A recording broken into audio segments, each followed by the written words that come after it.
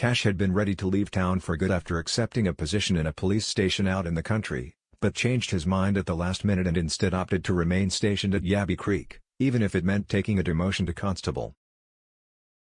But it looks as though Cash could be about to start abusing his position this week, when he learns of the new man in Eden's life. As a promo for tonight's episode shows, Cash approaches Eden in Salt, figuring that they could at least go back to being friends now that he's sticking around. Eden is understandably in disbelief at the suggestion, telling him the answer is no. When Cash approaches Levi for advice, Levi is forced to hold his tongue as he tells him that Eden has a lot going on at the moment, and maybe he should give it some time. That evening a concerned Cash debates texting Eden to see if everything's okay, but instead opts to head across the road with some beers. But when he heads around the side of the share house, he's stunned to spot Eden kissing Tim. Despite their breakup, it would seem that the pair have decided to rekindle things after all. Although Cash had insisted that he and Eden would never get back together, he is immediately jealous that she has managed to move on from him so quickly.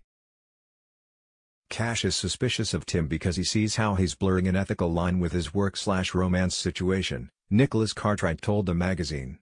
He doesn't want Eden to become a victim of his weird obsession with clients' family members. As a result, Cash decides to blur some ethical lines of his own, and starts his own investigation into Tim and his past. Cash pulls Tim and Eden over while they're out in his car, claiming it to be a random stop, which enables Cash to get Tim's license details. This now gives Cash everything he needs to be able to look Tim up on the police computers, which he uses to his advantage in the name of protecting Eden. Cash obsessively begins to stalk Tim and Eden, looks up all of Tim's friends and family, and even attempts to break into Tim's car to search for evidence of his wrongdoings. Cash will stop at nothing to make sure Eden is safe, Nicholas added. And if that means using his police powers to achieve that, so be it.